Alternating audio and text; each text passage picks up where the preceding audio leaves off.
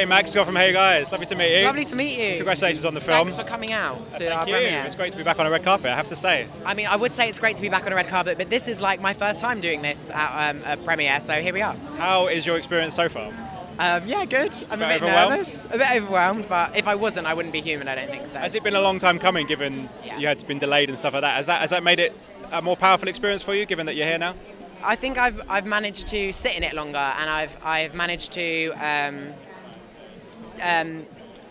not analyse it, but like appreciate it more. It hasn't been a whirlwind. It's been steady, and I've been grateful for it every step of the way. You know, a pandemic can teach you a lot about yourself and about your craft, and you know, this film needed to come out now when communities and when lots of people can go and see it. So this is the right time for this film. Absolutely. And obviously you've come into this, you're the new Jamie, but the key creatives behind the scenes are all pretty much the same. How important was that for you to come into a world where everybody knew what they were doing and really wanted to bring the story to the screen in the same way they had on the theatre? Well, truly it wasn't important to me because I obviously didn't know them personally, but like what the reflective point of that is that it was essential that these creatives made this because they are at the heart of this piece, and actually it enabled me to do my job really effectively in that I never felt like I had to recreate anything that had already been done.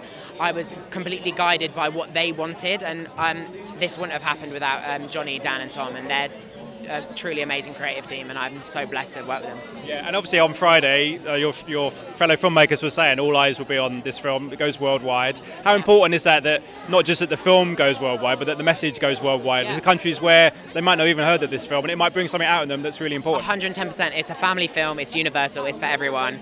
It may have a queer person in the centre of it, but we all have a version of a dress. And just because your version isn't a dress, it doesn't mean you can't open your mind and heart to someone's that is, whoever they are. And I think that having a queer, effeminate character in the central role, a film that has so much, like such a universal message to it of being who you want to be and like not waiting for permission to be you and trying to find your most authentic place, I think that's going to really help loads of people.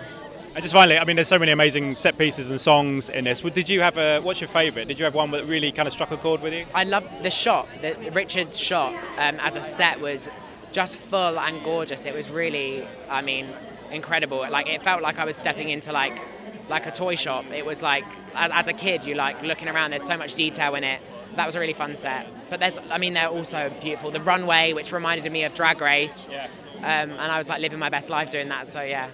I wish you all the best with it. Good luck. Thank you so much for your time. Thank you. Have a good one.